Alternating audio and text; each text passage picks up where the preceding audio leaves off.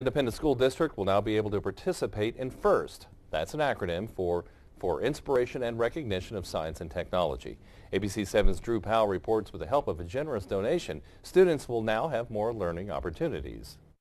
With a donation of $10,000 from Consolidated Nuclear Security, the Bushland Independent School District will now be in a position to launch a robotics program. Here, there hasn't been any, so the people that couldn't make it to ACAL because of transportation problems or because of money problems, now they'll have a robotics organization here on campus that they can enjoy learning. It'll be great to get tons of students, a lot of them new, because, it'll be so much fun, get everyone working together. Angie Watson, the Director of Curriculum for Bushland Independent School District, says the district will utilize the donation immediately. We have to purchase the kits, and so with the $10,000 that CNS Pantex gave us today, we will be purchasing kits for the elementary, the middle school, and high school.